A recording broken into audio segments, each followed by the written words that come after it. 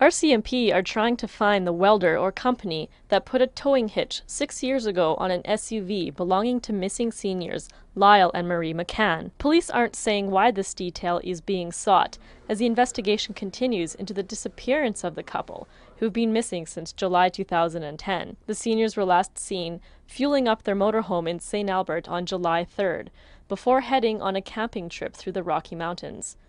They were scheduled to meet their daughter in Abbotsford on July 10th, but they never reached their destination. 2 days after they were last seen, their RV was found engulfed in flames near the Minnow Lake campground, 20 kilometers east of Edson. The SUV they were towing was found 11 days later abandoned deep in the bush near Carrot Creek.